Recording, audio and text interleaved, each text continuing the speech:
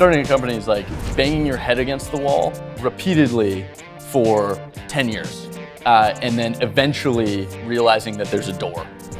Adam Draper is the founder and CEO of Boost.vc, a California-based accelerator that focuses on Bitcoin. Boost caused quite a stir when they announced they plan to invest in 100 Bitcoin companies over the next 3 years.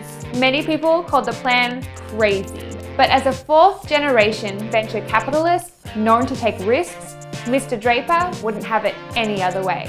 This is Adam Draper of Boost.vc.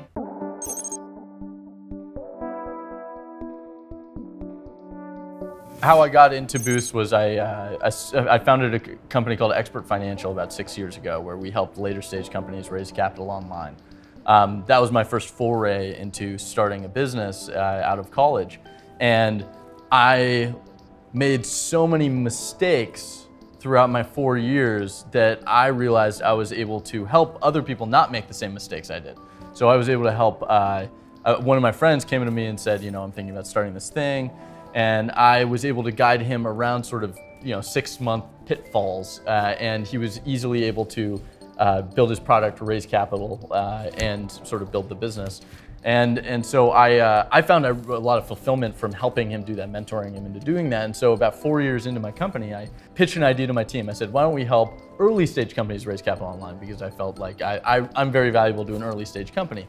And my team unanimously rejected it. And so I talked to my CEO at that time, and I said, I really want to move in this direction. I really want to help early stage companies. And he said, you've been here for about 40 years. Why don't you go do that? Why don't you go start this company? And so I ended up launching something called Boost Funder, where we were matching investors and entrepreneurs, crowdfunding. Actually, it was crowdfunding for equity. And we found very quickly in the first month that we didn't like just being a part of the transaction. Like I did with the mentorship with my friend, I found that I like being a part of the building process. I like being a part of the thinking process and helping and connecting. And so we quickly rerouted our business, changed our business, and we found, and I'd been visiting a lot of accelerator programs, and I found that mentoring in bulk was called an accelerator. And so what I did was I looked around for space, and real estate's very expensive in Silicon Valley, and we lucked out. We actually lease out the top 2 floors of a hotel building in downtown San Mateo, and then we have office space across the street, so the commute is 0, basically, it's 30 seconds. And so once we found space, you really need good mentors and speakers, and you need companies, and so we found those things. We ran a program, one full program, and it was a 3-month-long program where they lived with us. We provided office space, we coached, we brought in mentors and speakers, and it went really well. 6 of the 7 companies raised additional money. And so we found, hey, we're pretty good at this. And so in between our first and our second program, so right before I started, a company called Coinbase, but the CEO of Coinbase was Brian Armstrong, pitched me on Coinbase. And so I had never heard of Bitcoin. And so I was thinking, I read it somewhere and I said, what is this magic money thing? And so I set up a meeting with Brian, and we met at this local coffee shop in Mountain View, California. And he was pitching me on this, global currency concept that I immediately grabbed onto 2 things about Bitcoin. One was the idea that I could travel the entire globe without cashing into one currency. And I felt, if 2008 proved anything to me, and I hope other people, is that we're a global economy now. And if one thing happens to one country, it happens to all the countries. And we influence each other, so we're tied together so tightly that that's a really strong thing. But there's no currency that actually transcends borders in a way that makes us all on the same currency structure. And Bitcoin, without really trying, transcended borders, and you could send value around the world. And that was a very exciting thing to me. The other exciting thing was that there had already been a crash. So in 2011, the price of Bitcoin went from $30 to $0. And that was an exciting thing because when I was talking to Brian a year after that had happened, the price of Bitcoin was about $15 per Bitcoin already. And to me, that proved that A, there's a use case for Bitcoin. B, there's a passionate community around Bitcoin that willed this thing back into existence and just wants it to happen. And so I got really excited because I felt that was very cool. So that was right before I started like Boost. First session of Boost, there was no Bitcoin. We were just trying to run a session. I invested in Coinbase at that time. Then in between the first and the second session, we were thinking about different technologies we wanted to get behind. And so what we ended up doing was when we were looking at Bitcoin, we found that there's so much opportunity in this financial technology currency structure, but there were only 5 companies. And so our thesis was, what happens if we double the population of Bitcoin companies? And so what we ended up doing was we announced this. So we said, okay, we're Boost. We're going to be accepting 5 to 7 Bitcoin companies in the next batch at Boost, which will be 2/3 of our session or something like that. The response from that was incredible. I got reached out to by 150 enthusiast investors and entrepreneurs who are excited about Bitcoin. And I got to have really great conversation. I say right when we announced that as a team, we were not experts on Bitcoin. By the end of that month where I talked to 150 people in a month, we were experts. Like, we knew where everyone stood, we knew what was happening, and we knew the sort of value add that Bitcoin brought.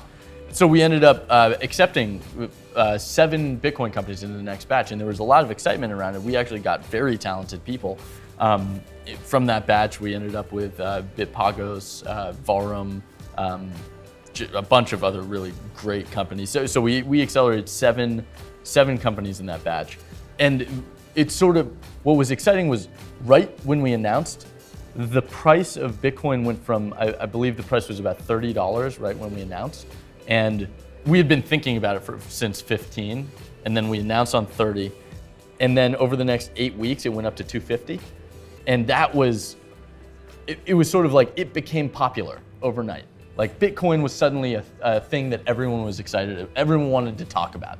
And so I feel like for the last 2 years, I've just been talking about Bitcoin, which is fantastic. I feel like one of my jobs now is ambassador to Bitcoin. Like, I have to spread the good cheer about Bitcoin. And so we ended up accelerating these companies. They all raised some amount of money, anywhere between, I don't know, $200,000 and $4.5 million. And they've all been growing, volume, traction. And then we've had 2 sessions since. So now we have accelerated 26 Bitcoin companies, and 65 companies in total. And we've made the statement that we will be accelerating 100 Bitcoin companies, investing in 100 Bitcoin companies in the next 3 years. And so that's sort of our support we're throwing behind it. We believe in Bitcoin that much. And yeah, that's sort of our quick story around Boost. It's the coolest thing ever, if that helps.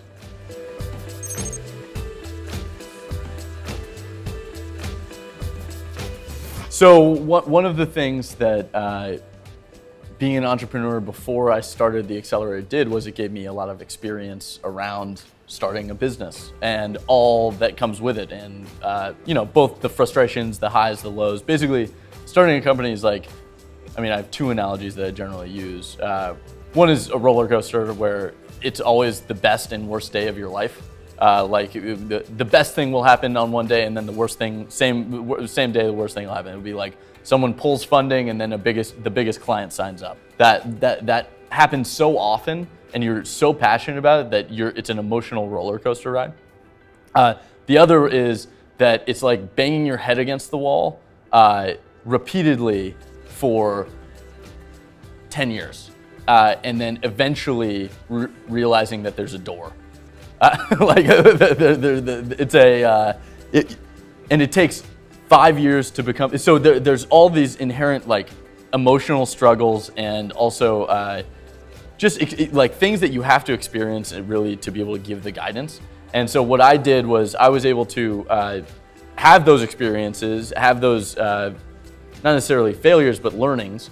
And now what I'm able to do is apply them and help other companies not have the same really downtrodden events happen, or 6 month setbacks. And so that concept, combined with the fact that my family is actually 4th generation venture capitalists. So we are probably the only family that is 4th generation venture capitalists. My great grandpa started a firm My grandpa started a firm, and that evolved into something called Sutter Hill, which evolved into something. Then he started one called Draper International, where he was the first fund in India. And then my dad started a fund that is now called DFJ, and he created this network around the globe that helped expand venture not only from Silicon Valley or even in this nation, United States, but globally. And now I got to use sort of the experiences from both of them and my great-grandfather, who I hope I got to learn some things from, from my grandpa and my dad. And then I got to take that and my entrepreneurial experience and apply it into accelerating these companies. And so what I do is I invest in companies, but I'm able to take these experiences from my entire lineage and also my experiences as an entrepreneur. And it's sort of like this job was made for me, and then I eventually caught up to it.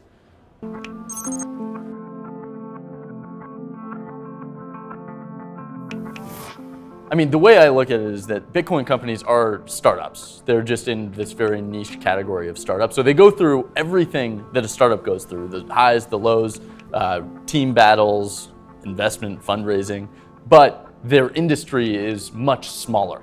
So there are very few people who have the knowledge base that they do. And so that has been one of the huge value adds of Boost, really, is that we've created a network of 26 companies that all of them can draw from. And so that is something that's sort of irreplaceable, because we've been accelerating companies for 18 months in that space specifically.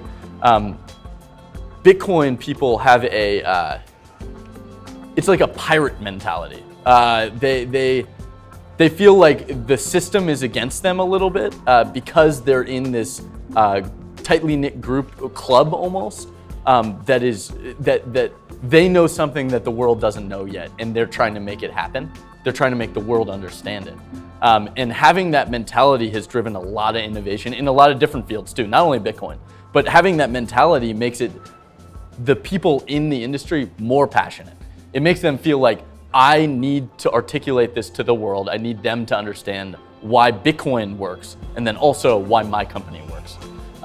And so that's been a big struggle, because investors or venture capitalists who are in the Bitcoin space, not in the Bitcoin space, sorry, venture capitalists or investors in general, they have to be in Bitcoin. They have to understand Bitcoin, and they have to get Bitcoin and be behind it before they will back a Bitcoin company. Because it's like, if you're a Bitcoin company, and they don't want Bitcoin to succeed, like the meeting doesn't make sense yet. Or you're just not gonna raise the money. It does make sense. Every company should always be selling their business.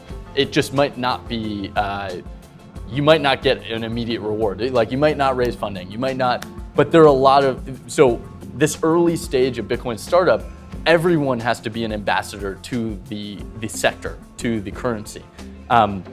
That's why, like, it's such a bummer that Silk Road and Mt. Gox are sort of black stains on this industry, is that when you talk to someone who hasn't really been in the space very much, all they think is that Bitcoin is used for illegal transactions, and that there are thieves among it in the space. And so that's one of the reasons that we need great companies, great entrepreneurs coming out of it, and then everyone to really be ambassadors to helping Bitcoin as a whole. It is nice. I do see a lot of working together mentality. I'm starting to see the space, like, enough money being put into it that there's a little bit of more of a competitive vibe now. But in general, everyone understands that there needs to be this articulation of Bitcoin is the future, and they need to be able to explain that to someone, and really convince them. So that's sort of my thought process around Bitcoin companies and what they're going through. The other thing is a general startup mentality thing that I try to instill in all of the startups that go through Boost, which is focus. Right now, not only Bitcoin in every Bitcoin I'll use as my example, but there are a lot of shiny objects that people can chase around. And the main issue is that you should solve the problem that you're setting out to solve, and make sure that you solve that problem with your product, because there will always be other ways in which you might be able to make money or follow like some other path that someone like might think is a good idea. But as long as you set out and you think the problem you're setting out to solve is a big enough problem, it's really important to follow through with that before you switch direction. And that's something that a lot of people, like entrepreneurs on a whole, have a little ADD when it comes to the concepts. And so what we focus on at Boost is really keeping people on course. They pitch an idea to us. I mean, if they want to change their idea, that's fine, but they need to really focus on solving whatever that problem is that they want to be solving. I don't think like the entrepreneurs of today are necessarily thinking like, they don't have that, you know, banks are awful and they're the worst, or the mentality that like this is a direct recoil from the bank crisis. I think they are starting to see opportunities rather than like, the infrastructure has been built enough now that people are looking to the future of how this technology can work. But still the mentality is sort of in pirate in essence, because it's the world doubting that it can exist, and then people, the small community of people who are all very tightly knit, believing it will. And so it's an ongoing struggle and sort of battle, debate that's happening with sort of Bitcoin people in the rest of the world. And so that is sort of it's the mentality that they're enacting change that needs to exist, and people in response are doubting it. And so it's like, I know something you don't, but I'm going to convince you otherwise.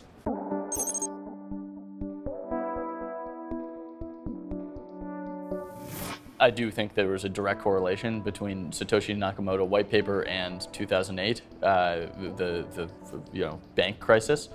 It was a small, I would guess it was a group of people. I don't know, we don't know who Satoshi is, but it's a group of people who sought to solve the problem of, I don't want to entrust banks with all of my money or my value. And that was sort of the question that they were trying to answer, was how do we do this?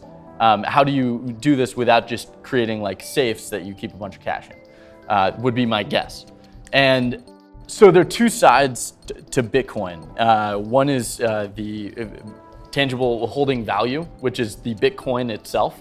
And then one is the blockchain, which the blockchain is this technology that was created that enables a trusted transaction to happen between two non-trusted parties without a third party. So right now, if I wanted to buy your shoes off of you, I would have to use a bank. I would have to use Visa if I was going to do it digitally. But with Bitcoin, suddenly I can go peer-to-peer. I can go directly to you because of this blockchain technology. The things that I'm excited about is, there are a lot of things I'm excited about. One is Bitcoin is super, super valuable to the unbanked. But they don't necessarily know it yet, but their entire, like, there are countries in Africa that don't trust their banks, their government, and but they have 90% mobile adoption. So they have cell phones. They have smart cell phones. Droids are being bought over there. But they don't store their money in banks. So they hold cash. They hold physical cash, which is like a foreign concept to me now, because I literally don't ever have cash on me. And I think what Bitcoin does is it equalizes the financial technologies of the world. It's not only about this value, the speculative currency. It's about suddenly like people who might not have had the ability to bank in something or like trust their banks. They can trust themselves to hold their money or their value, which is very exciting. So I think it brings financial technologies up to a level that it should be at globally. It's not like US is 93% digital and the Congo is 10% banked and not digital. And so suddenly there's all this innovation that's happening. I think one of the other things that's really exciting is that Bitcoin made financial technology sexy. Like suddenly we have these smartest minds in engineering excited about building out financial technology, which has been a generally boring business. And it's needed because everything is built on top of it. But like we have people, I know some of the smartest engineers who are working on AML and KYC like requirements, and they're just trying to make it better. And that it's so funny because they're really building anti-money laundering rules and KYC like computer software, not computer software, and they're doing it in order to like solve this huge problem for Bitcoin. So they feel they're contributing to the entire ecosystem by building this one thing, which is super exciting, but it's also like they're engineers. 5 years ago, you couldn't have paid them $1 million to work on that. And so we're seeing this update of financial technology that's super, super exciting. And so I'm excited about both blockchain and Bitcoin technologies. I'm excited about the services. And I'm just excited, like, the community has sort of welcomed Boost into it, and I'm excited about supporting that because they welcomed us when we were sort of figuring our stuff out still. And now I feel like we figured out our stuff, and I feel very indebted to this community of individuals. So it's a great community around it.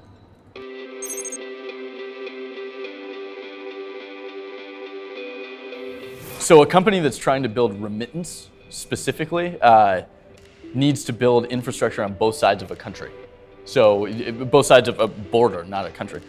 They need to build one, let's say it's like sending money from Ireland to the United States. Like you would need to build infrastructure for an exchange on both Ireland and the United States. And so it's nearly impossible. There's a lot of red tape. It's very, like, you have to have cultural knowledge, you have to have industry knowledge, you have to do like lots of things on two different sides. So it'd be probably 4 times as expensive as just doing on one side. Turns out with Bitcoin, it's more valuable just to create an exchange of Bitcoin in each country, or continent, and they connect naturally through the technology.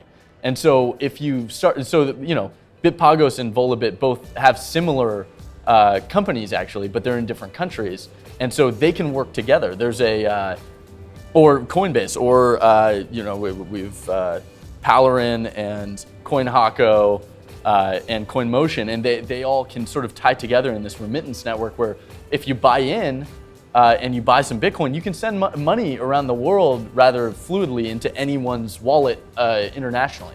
And so that's super exciting. And so that's sort of my thesis, is that for the remittance network to work, you need these brokerages or exchanges in every country, and then all of a sudden you're sending money seamlessly.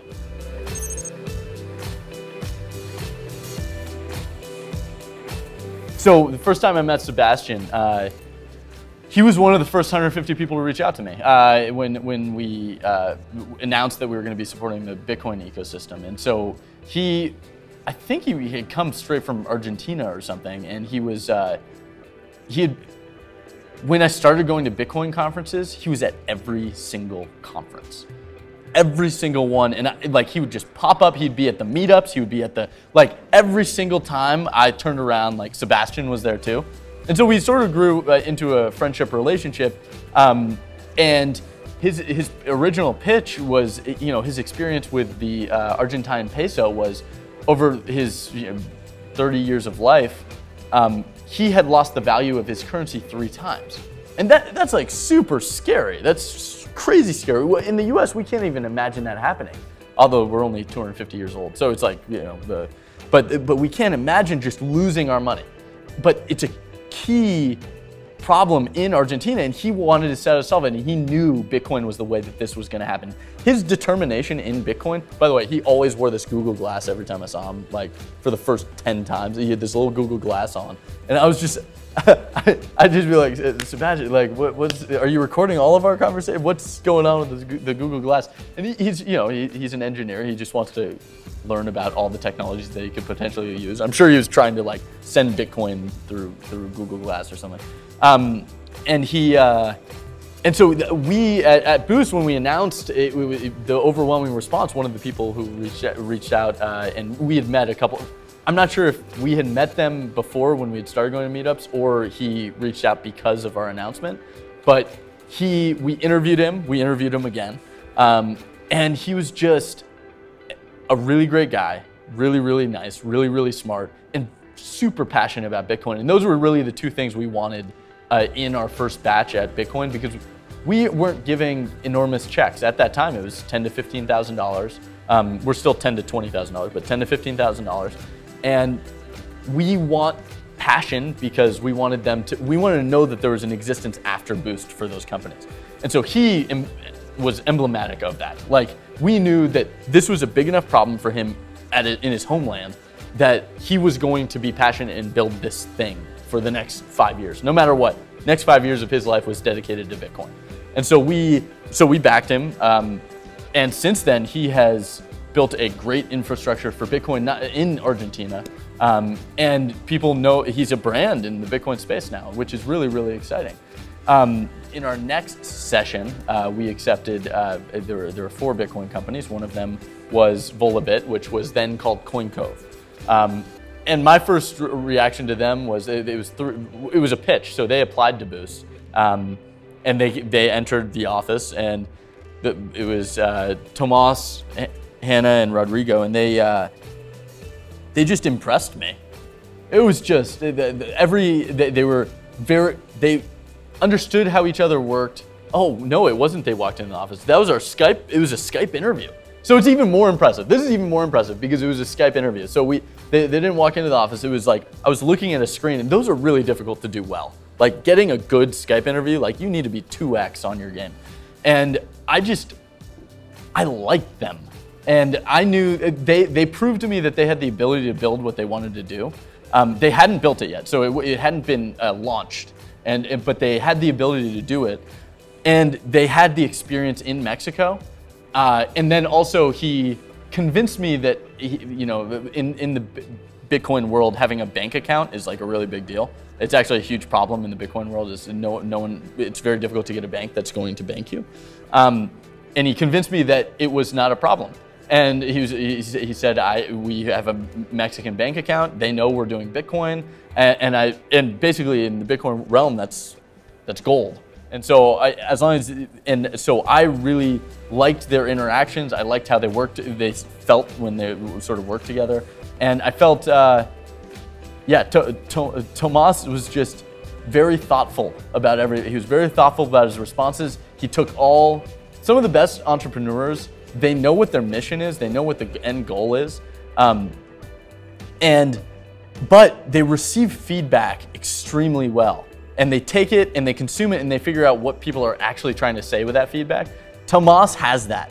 He's got that, he knows what he needs to do, but he's taking all the feedback along the way, and he doesn't reject it. He's not defensive if you're criticizing his product. He knows what his end goal is. He knows some people can help him.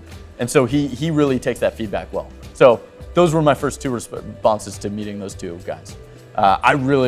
Those teams, I think those are going to be world-changing teams because they're going to dominate these different countries in the world, so in the Bitcoin space. Follow us on Twitter to be the first to know about new videos on theprotocol.tv.